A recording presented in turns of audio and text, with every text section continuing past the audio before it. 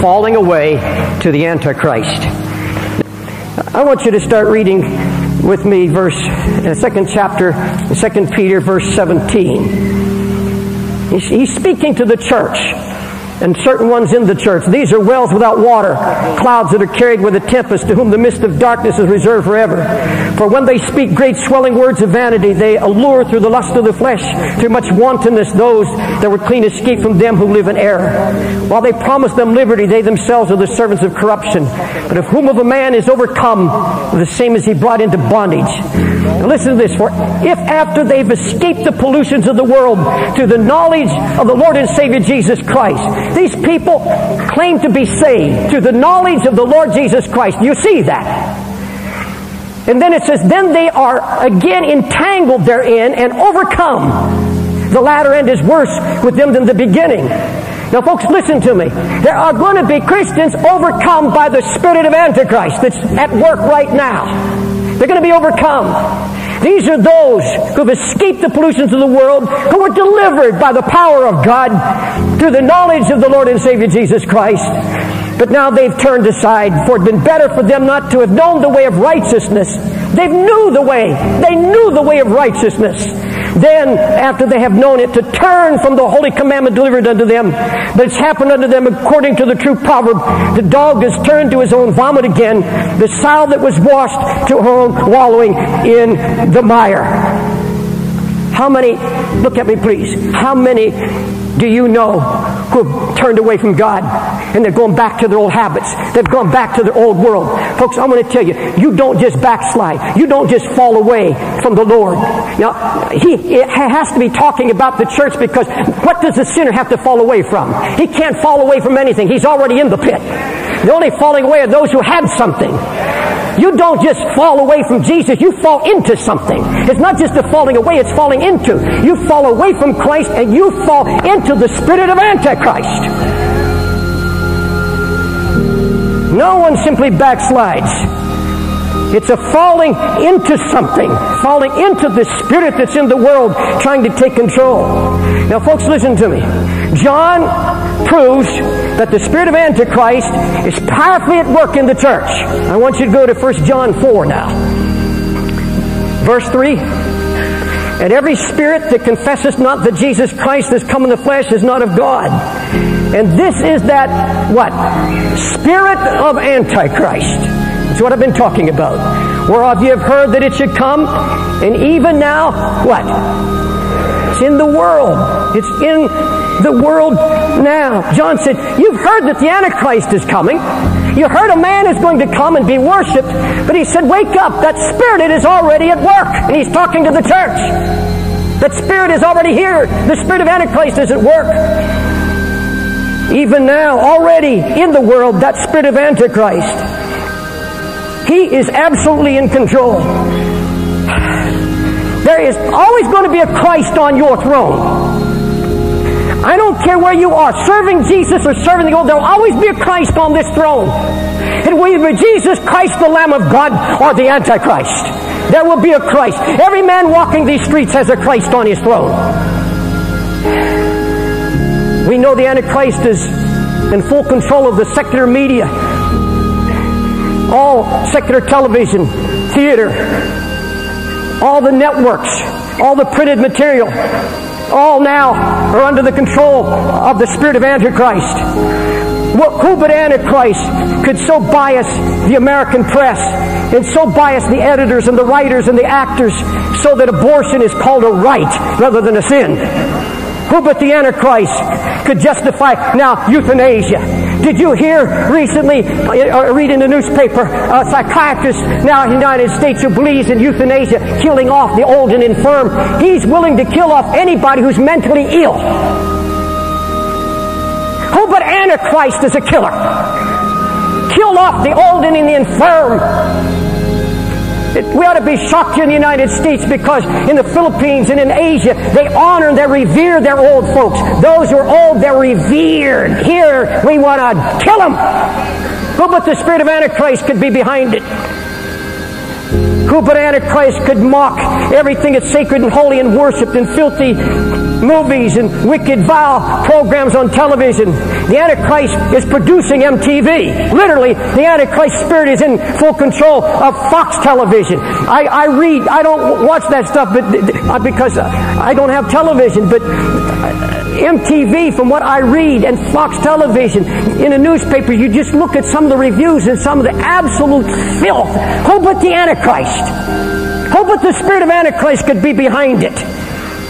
And folks, he's getting bolder and bolder. Our society is on the brink of becoming a raging hell. But I'm telling you right now, all over the United States, the spirit of Antichrist is absolutely establishing churches.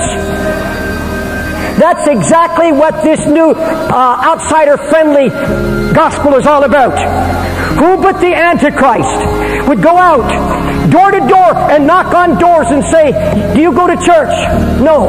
Well, what would you like your church to be like so we can get you to come? And based on a survey of what people want, they don't want sermons, so they have skits. They don't want 2 hours, they want 1 hour. And they want no conviction. And so what we have now is another gospel with no cross, no repentance, no judgment, but you are allowed to sit there and be soothed in your sins, and you're told about the grace and the mercy of God, but nothing of His judgment, nothing of hell, nothing but heaven and mercy and grace has become a license to sin. So now, when they've been prepared for nothing, not prepared to live, what are preachers going to do when they stand before the throne of God? And these people have not been prepared for eternity. They don't even have, they heard a message on hell. Never heard a reproving message. What's going to happen when those preachers stand before God? It's a damnable thing from the pits of hell. It's the Antichrist spirit. Oh, but Antichrist can tell people they can drink from 2 cups. The cup of the Lord and the cup of demons. 1 Corinthians 10. Folks, I want to tell you something. As long as I'm in this pulpit, there'll not be one person, and I know that's true of Brother Carter, we will not babysit this people. You're going to hear the heart of God. 1 Corinthians 10, verse 20. But I say that the things which the Gentiles sacrifice, they sacrifice to devils and not to God. And I would not that you should have fellowship with devils. You cannot drink the cup of the Lord in the cup of devils. You can't be partakers of the Lord's table and the table of devils. Do we provoke the Lord to jealousy? Are we stronger than He? You know, folks, I have a pastor friend who just delights to get up and tell his congregation, if you're really mature in Christ, you can handle all of this stuff. He's talking about movies, he's talking about television. If you're mature, you can handle it. No, folks, it's not a matter of handling it. It's a matter that you can't have fellowship with devils. It's a matter you can't drink out of 2 cups. You drink the Lord's cup or the devil's cup. You can't sip out of both sides. You say, Pastor, it's scary. How can a Christian be overcome by the spirit of Antichrist? Well, there are 2 causes Paul gives in 2 Thessalonians. Go back, please, to 2 Thessalonians, 2nd chapter. Cause number 1. Now, folks, if you're ever going to be given over to the spirit of Antichrist, here are the reasons. I'm going to give you 2. They receive not the love of the truth. Verse 10. And with all deceivableness of unrighteousness in them that perish. Why? Because they receive not the love of the truth that they might be saved. Now, look this way, please. Verse 12 says, and they will all be damned who believe not the truth. Most Christians simply endure the truth and don't appropriate it to their hearts. Will you please go to Jeremiah, the 5th chapter? And folks, I'm preaching you Bible. Chapter 5. Verse 1. Run you to and fro through the streets of Jerusalem, and see now and know, and seek in the broad places thereof. If you can find a man, if there be any that executed judgment, that seeketh the truth, and I'll pardon it. And though they say the Lord liveth, surely they swear falsely. O Lord, are not thine eyes upon the truth? Thou hast stricken them, but they've not grieved. Thou hast consumed them, but they've refused to receive correction. They have made their faces harder than a rock. They've refused to return. Look at me, please. This is so very vital. God's saying, Jeremiah, go find me some man. Go find me anybody that just has a heart for the truth. I'll pardon that one and I'll use. But he said, look what's happening to people. They say that they love me. They say that I rule in their lives. But he says they don't receive correction anymore. They don't want to be reproved. There's anger in their heart. They're not grieving at the preaching of the word. When it cuts to the marrow of the bone, they call it anger. In verse 30, he said they're not stricken. They don't grieve. They refuse to receive correction. They've made their hearts harder than a rock. They say the Lord lives in me. Most people sitting here this morning would say, oh, I love God's Word. I haven't lost my love for the Word of God. Let me give you 3 ways to determine whether or not you have the love of the Word of God in your heart. Right, first of all, you have lost your love for the Word of God if it's a difficult job for you to get to church and you're bored and you don't look forward and you no longer look forward to the assembling of yourself with believers. The Scripture said, forsake not the assembling of yourselves together as the manner of some is, but exhort one another, and so much the more as you see the day approaching. The Lord is saying, the closer we are to the coming of the Lord, the more perilous the times, the more important it is that you gather with God's people. There are some that get so excited. They just love coming to church. They come every time the doors are open. Now, I know some of you have family obligations, you have job obligations, and God understands that. I'm talking about those who sit at home, those who become bored.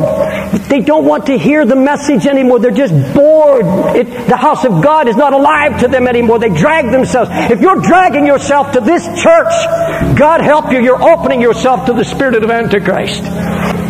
The second way you can know that you're losing your love is by reading someone else's name into the message instead of your own. You can hear a raging, powerful message and say, oh, thank God he's finally reaching Brother so-and-so. Thank God Sister Smith, she's got it, she's getting it. God, pour it on her. How many of you have taken this message to heart right now? How many of you being moved and convicted in your own heart, and you're not thinking about anybody else? You're saying, God, pour the word into my heart.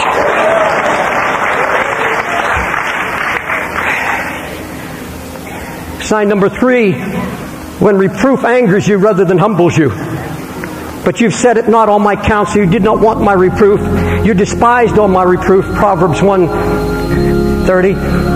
Correction is grievous unto those who forsake the way. I've heard people say, I've heard it said of Brother Carter's messages like mine, it's too hard. He's angry.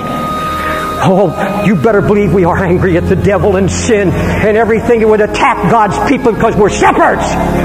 We're angry at that and not at people. But the Bible said, correction is grievous to those that forsake the way, and he that hateth reproof shall die. He that hateth reproof shall die. All right. Cause number 1 is a loss of love for the Word of God. Cause number 2, verse 12, that they all might be damned who believe not the truth, but had pleasure in unrighteousness. Look at me. Pleasure madness. Pleasure madness. Folks, I'm coming near the end, but I've got to get this into your heart, if you will, please. That they had pleasure in unrighteousness. I want to prove to you right now that in the last days, that the lovers of pleasure are going to be more inside the church than outside the church. When we think of lovers of pleasure, we're thinking of gamblers, and we're thinking of prostitutes, we're thinking of drug addicts, we're thinking of the jet set, we're thinking of those that are out in the bars and the racetracks, we're thinking all the lovers of pleasure there. And you know what the Bible says?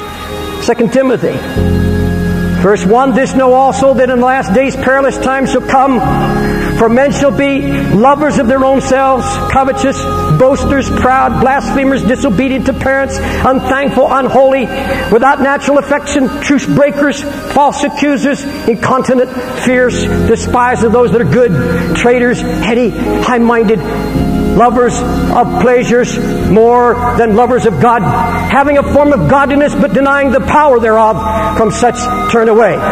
Look at me. Listen to this list.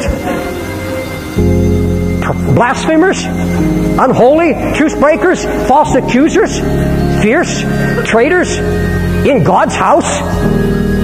This is in God's house, folks. That's what Paul is talking to Timothy about. He said, beware. This is going to be the spirit of Antichrist in the last days. They're going to be those who are in love with their pleasures, the pleasures of unrighteousness. The pleasures of unrighteousness. He said, because of this Antichrist spirit is going to come in. Because they don't love the truth and because they're given over to the love of pleasure. Now, it says more than the love of God. It intimates that there's a measure of the love of God. But there's more of the love of the world. He's talking about so-called believers.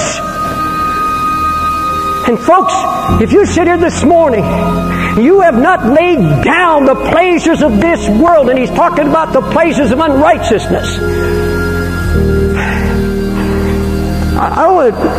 Before I close, I have to get this off my heart.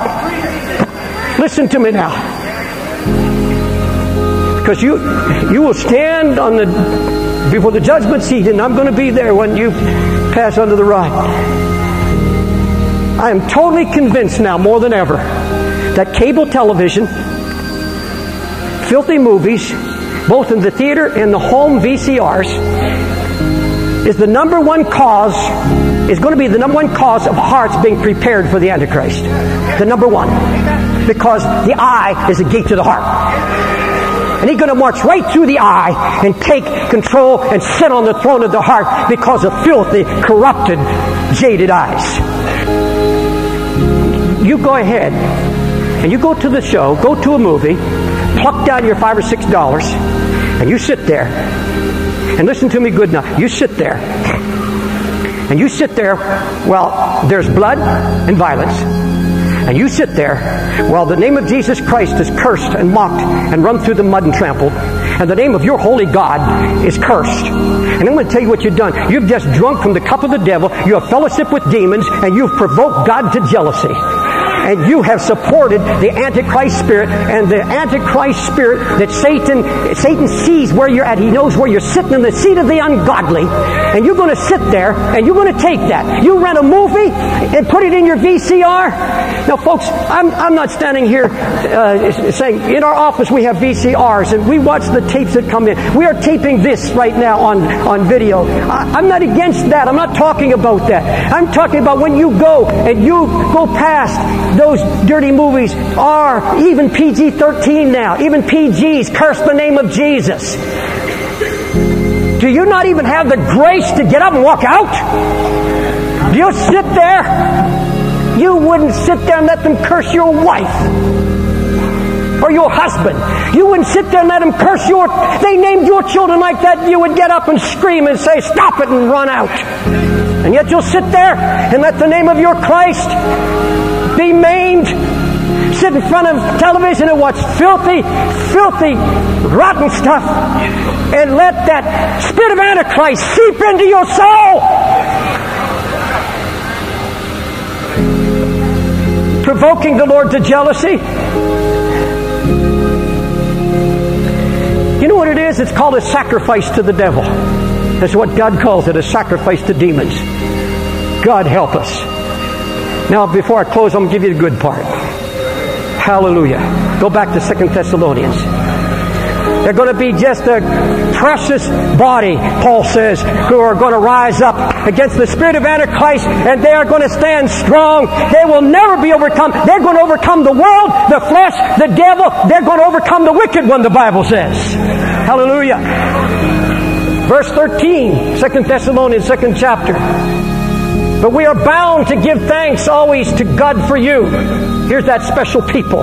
Brethren, beloved of the Lord, because God hath from the beginning chosen you to salvation through what? Sanctification of the Spirit and belief of the truth. Oh, look in for just a minute. I really believe that this church, the great majority that are sitting here this morning, you're here because you love the truth. You're not afraid to be reproved. And because of that, God sanctifies your spirit. He sanctifies your mind. He convicts you when you've done wrong, so that you don't run out there saying, oh, everything is all right. But you examine your heart before the Holy Ghost. The Word, a sharp, two-edged sword, pierces, and it heals you. Hallelujah. Wherefore He called you by our gospel to the obtaining of the glory of our Lord Jesus Christ. Therefore, brethren, stand firm or fast, and hold the traditions which you've been taught by word of our epistle, or our epistle. Now our Lord Jesus Christ Himself, and God even our Father, which have loved us, given us everlasting consolation and good hope through grace, comfort your hearts and establish you in every good word and work. Hallelujah.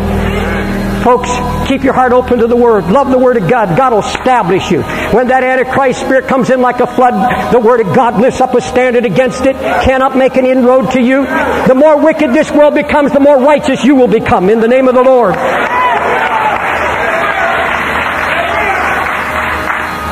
I'm going to give you one last verse, Psalms 125. I want you to take this promise home with you. Psalms 125.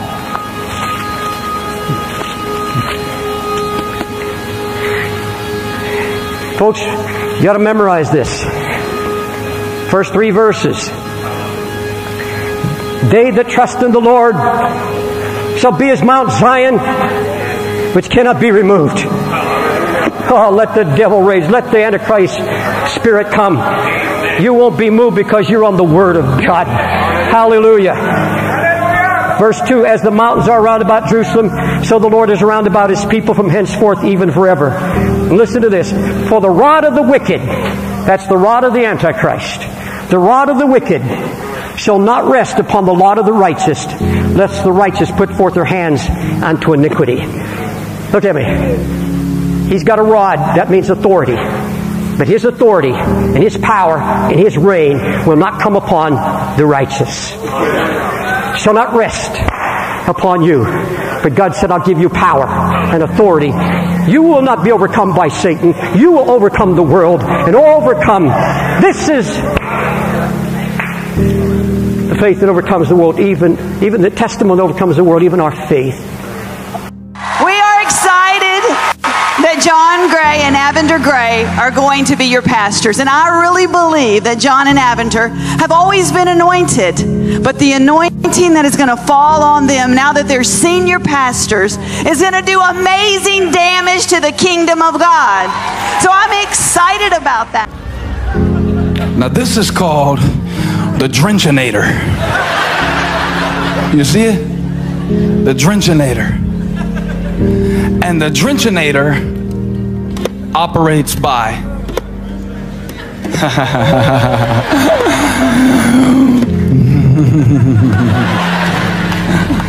I'm praying about whether to follow through on this illustration. What I love about our church is you have different races, different faces, different backgrounds, but people are committed to one cause, and it makes our church. So it's not a sin in your church to have an abortion? That's the kind of conversation we would have, finding out your story, where you're from, what you believe. Work through it, like talk about I things. mean, God's the judge. People have to live to their own convictions, and I think if I have to tell you, that's such a broad question to me. I'm going higher. I want to sit with somebody and say, where do you believe? Now you put that together, and I'm talking about a gospel that's been invented in hell and is now being propagated all over the United States.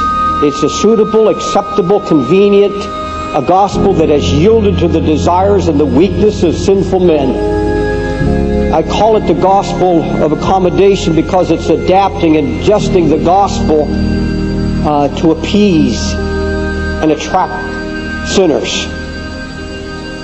This gospel accommodation is primarily an American cultural invention to ease our lifestyle. It appeals primarily to white America, rich and prosperous. It was invented out of hell itself. This new gospel is sweeping America and the nation. Is influencing ministers of every denomination. It's giving birth to mega churches. Some of the largest churches in the United States are involved in this gospel.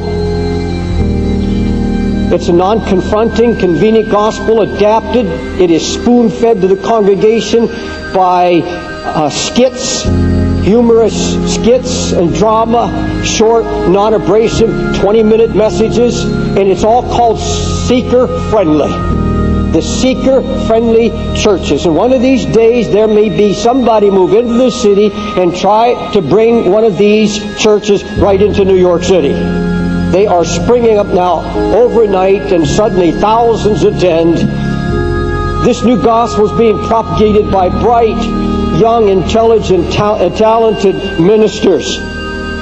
They came upon a formula by which you can go into any city and any town and almost overnight build a mega church. And as I understand this formula, you begin by going into the community with your workers, and you poll the community to find out what the sinner found offensive about attending church. Well, why don't you attend church? And what was offensive about it? And what would we have to do to bring you back into the church? What would make you comfortable? What would you like to see? You don't like choirs? We'll do away with choirs. You don't like suits in church? You come the way you choose. Just tell us what you want. And they survey the community and then sit in there with their computers and in their conference rooms, and they design a program that will make it comfortable for the sinner and make it friendly for, they rather than call it sinner friendly, they would call it seeker friendly, and try to attract them to come into the house of God. It's becoming the most prosperous, most flourishing of all religious movements in the history of America.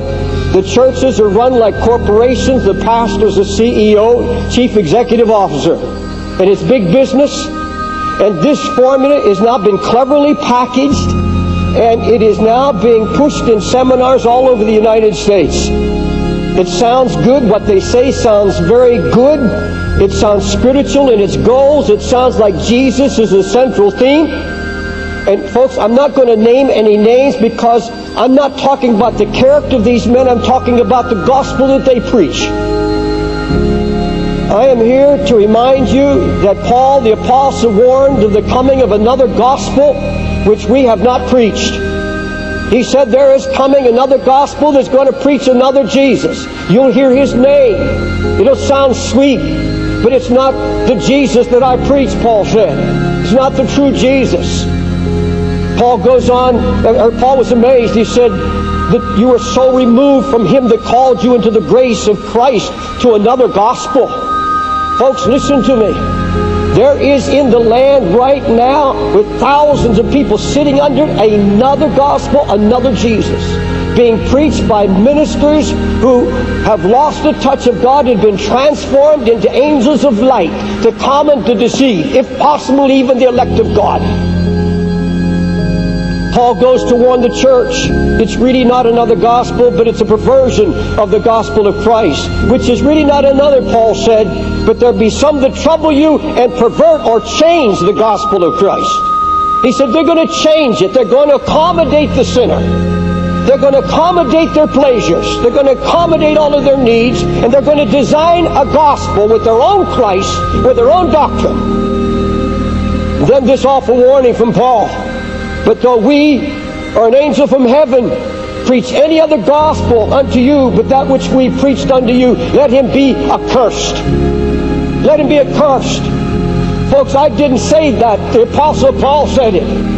If anybody preached another gospel, what you've heard, if anyone preached anything but the crucified Christ, if anyone preached anything that appeases man in his sin, that's not the gospel you heard from me, Paul said, and anyone preaches another, let him be accursed.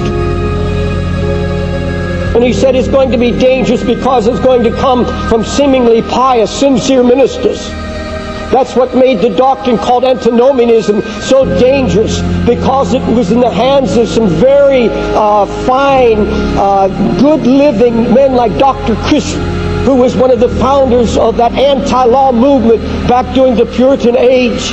Anti-law, they cast aside the burden of the law, and the reason it was so accepted because the men who preached it seemed to be so pious. And I tremble when I hear Paul warn us that Satan's going to come right into the church disguised as an angel of light. He's going to infiltrate into the church with his own ministers. They'll come angel-like, he said, preaching a false gospel of righteousness. For such are false prophets, false apostles, deceitful workers, transforming themselves into the apostles of Christ. And no marvel, for Satan himself is transformed into an angel of light.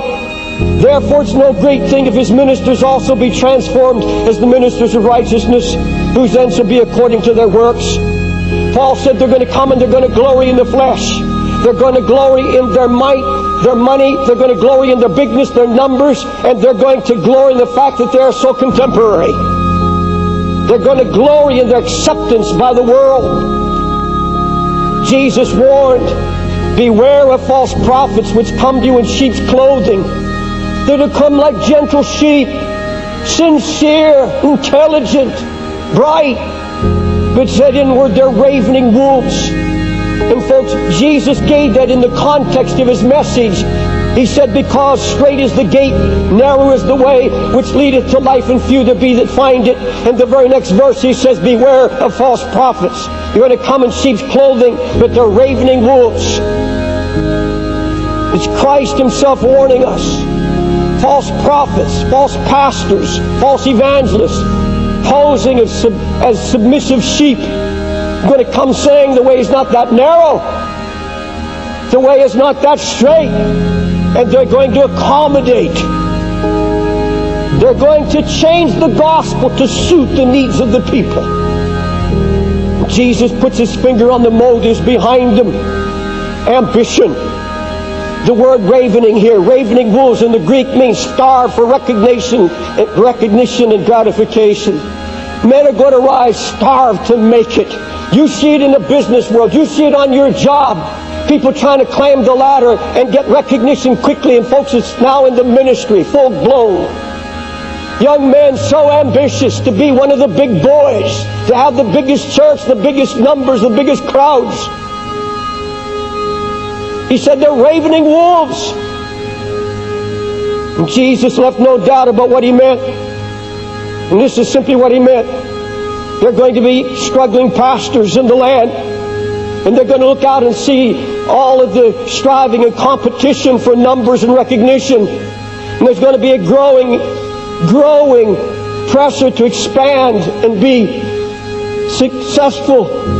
They see the measuring of success now by how big the buildings are and how many people attend the church on Sunday morning. And this struggling pastor who's been faithful up to now sees he sees bright young men come down the street nearby, and suddenly overnight he's pastoring thousands of people in a seeker-friendly church. I read Paul's warning in 2 Corinthians 11th chapter about ministers being transformed into angels of light who believe they're preaching righteousness, but they've been changed somehow into a tool of Satan. And I say, God, can that be possible? Lord, is that really reasonable that a man who starts right can change and become a tool of the devil in the pulpit?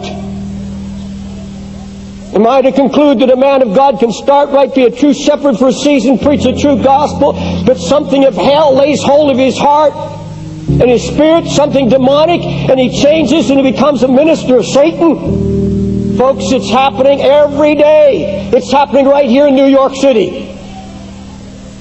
When men become dissatisfied with preaching a simple gospel, and they get bored and not praying, and they're not seeking God, and they get their eyes on people and numbers, and they want to be judged like everybody else. I want to be a success. Paul boasted unashamedly, we preach Christ crucified, unto the Jews a stumbling block, and unto the Greeks foolishness. Paul said, now, brethren, the Jews and the Greeks are trying to make us accommodate our message now. The Jews want us to give them signs, and the Greeks want wisdom. They want miracles over here, and over here they just want 10 steps on how to cope. They want wisdom. But Paul said there will be no accommodating. Let them call our preaching foolishness. Let them say it's out of date, that it's not contemporary. He said, I've determined to preach nothing among you except Jesus Christ and Him crucified.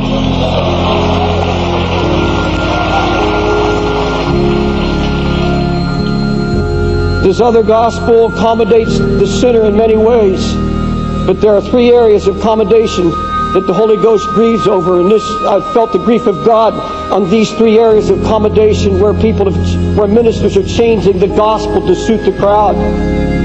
Number 1, the accommodation of man's love for pleasure. Know this also, that in the last days perilous times shall come. Men shall be lovers of pleasure more than lovers of God. And the Greek word for pleasure here is sensuality, lust, voluptuousness. In other words, exciting, gratifying, sensual pleasures. And oh, folks, here's the danger. Oh, they're going to be pastors on Judgment Day. Hear these awful words. Son of man, I made thee a watchman. You were to hear the word at my mouth and give them warnings from me. You were to tell the wicked, thou shalt surely die. And you gave them no warning, nor spake to warn the wicked from their wicked ways to save their lives. These same wicked men will die. These same wicked men did die in their sins, but now their blood I require from your hands. God demands more than coming to the cross. He demands going through the cross. And that's the offense, that it takes everything a man has and owns and trusts in. You see, the offense of the sinner is most willing to come to the cross and kneel before it. He's willing to take the claims by a single confession of faith and just to say, yes, Lord, I believe. He wants all of the benefits of the cross. He wants to believe that Christ has sacrificed, yes, and covered all his sins. Now, folks, that's being preached. The cross, though all the phraseology is there, it's sweetly talked about the cross. Come to the cross of Jesus and be forgiven. There's not one word about saying going on with Christ into the tomb and to die. There's not a word about going down into the grave and coming out resurrected in newness of life. It's coming to the cross, kneel, say a prayer, and go back to your sins. Go back and no one say a word. You take it by faith. You are now the righteousness of Christ. No dying to sin, no being resurrected in newness of life. Now that's the offense of the cross. That you go all the way when you come. He demands full obedience. He demands everything we have. And I'm afraid a majority of people who claim to be Christians and saved in these last days have been to the cross, but they've never been through the cross. They've never been buried with Christ. Paul said, I died with Christ. I was raised with Christ. I was crucified with Christ. I not only came to his cross, I picked up my cross. I went through with him.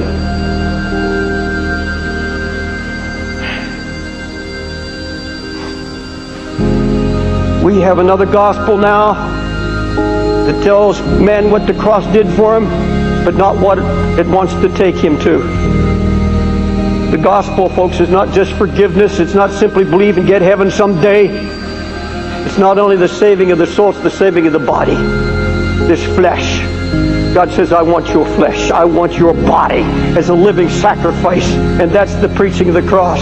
Folks, I don't care if somebody could gather a crowd of 100,000 people in a stadium and they could turn to me and say, Pastor Dave, you're wrong. Look, 100,000 people that have come through my seeker-friendly church, and here they are. They're all believers now.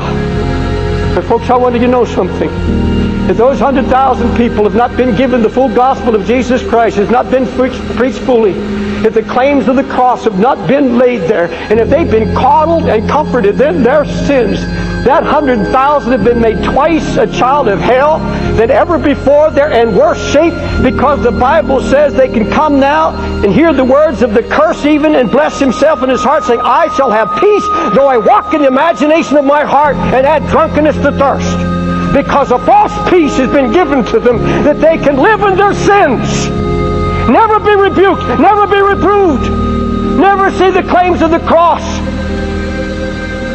That he not only died to deliver man from the thought of sin and the idea of sin, but the dominion of sin in his own life.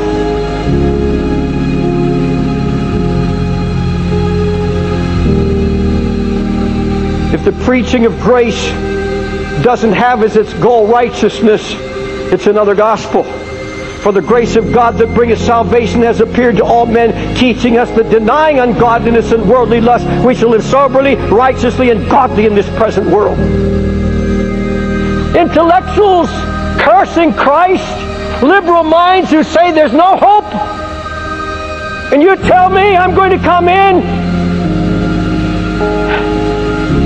with a 15-minute skit. And I'm going to have a cute little worship team giving little ditty bop songs to a dying world.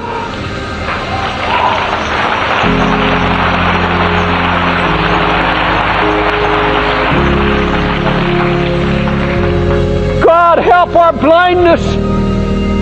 And from the first time I stood in the pulpit, I preached repentance. I preached the cross. I said, we are not here to comfort you in your sins. We're here to confront you in your sins and to believe that there's a Savior who'll deliver you. Do you think for one moment that we would ever stand, the Carter, myself, or any of our men, any of our teachers would stand in this pulpit where drug-crazed people come to visit, people half dead, people crying and yearning for just one word of hope? Do you think for 1 minute I'm going to give a 20-minute sermonette to ease their mind? No. I am so glad He laid hold of my heart one day. I'm so glad He revealed His heart to me. And I can say with Paul the Apostle, Christ revealed Himself in me, not to me, but in me. Hallelujah. And as long as this man is in this church, as long as I'm in this pulpit, there will never, ever be from this pulpit an accommodating gospel. Ever an accommodating gospel.